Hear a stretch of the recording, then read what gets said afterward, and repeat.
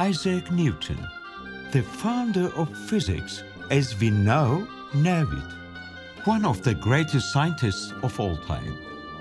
He once said, "If I have seen further, it is by standing on the shoulders of giants." He determined the laws of motion and universal gravitation and developed the theory of calculus. He established the principles of modern physics by using mathematical descriptions for natural phenomena. He proved Johannes Kepler's laws of planetary motion by discovering what underpinned them.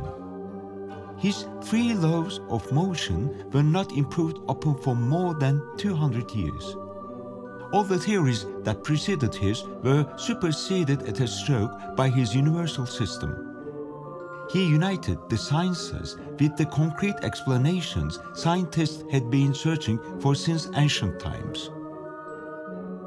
He proved that white light was composed of all the colors of the visible spectrum.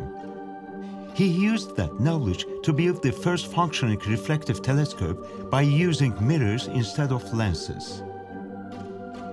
He was only the second scientist to be knighted. The first was Francis Bacon.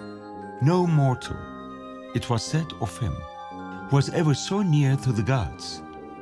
He was a universal mind. He was living proof of the concept.